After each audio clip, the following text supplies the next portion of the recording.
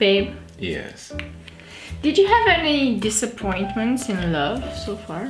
Mm-hmm. Do you still consider them disappointments at this point in your life?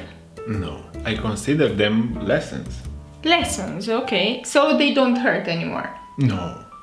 Okay, because that's my topic today. Thank you, bye. Hi, my name is Anne-Marie and I'm always hungry. In today's episode, I wanted to talk about and share feelings with you regarding the first disappointment in love. Because I've been reading this book. It's like a collection of disappointments from different writers from Romania. And I enjoyed very much reading about these people's disappointments, feelings, struggles, sadness, despair. I don't know why I'm saying these words with a smile on my face. We all had disappointments in love, right? Although there might be a category of people who share their lives with their kindergarten crush, you're excluded. YouTube should be all about tolerance, and here I am, excluding people. I think I had my first disappointment in love in 2nd grade. Or was it 1st grade? I grew up in the countryside and then my mom took me to school in a city. I was a small kid, I was shy, I was so scared of everything that was around me,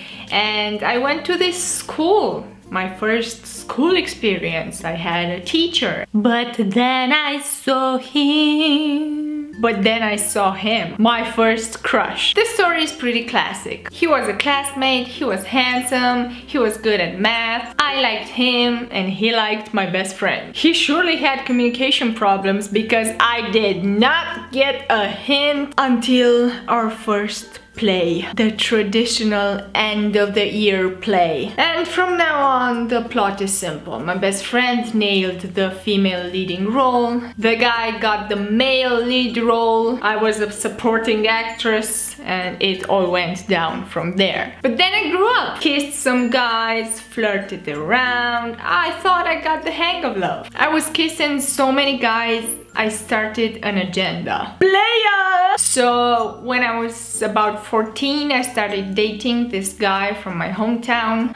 He was older than me, he played basketball. He was like popular in his high school. And I was this insecure punk rock, oh my god, my personality is so strong, I don't know how to handle myself, chick who didn't know much. At first, he was kind of intimidating. So we dated for like 2 weeks. We dated for 2 weeks and then I went for the summer holiday at my grandparents' house, the one I grew up in. And while I was vacationing at my grandparents', I was 14. I could not take a boy with me during my holiday. So we had this fight on the phone and I said, okay, let's just drop this, meaning the fight. Then the slimy bastard used this line against me because when I came back from my holiday, he already hooked up with one of my classmates. Yes, and important detail, nobody told me about this. I thought we were still together. So I went home and I went for a walk with one of my friends and she asked me, hey, are you still with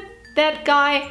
And I said, well, sure, we didn't get a chance to meet since I just got back from my grandparents. Why? Why do you ask? Oh, because I saw him kissing with your classmate? Yeah, his excuse when I confronted him, but you said to drop it. I thought you wanted to drop the relationship. No, asshole, I wanted to drop the fucking argument. It was infuriating. A mix of disappointment with anger and with...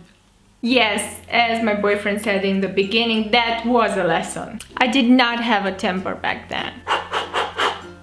Come at me now, bro. And now it's time to share. Leave me a comment below telling me about your first disappointment in love. How did that go? How did you move past it? And how do you feel about it now? Don't forget to comment. As I said in the first video on this channel, I really want to know new people from all around the world, learn about their experiences and how they cope with them. Thanks so much for watching. Give this video a thumbs up. Don't forget to subscribe to Always Hungry. I put out a new video each Thursday. So have a nice day and see you next Thursday. Bye! Forgot to shut it down.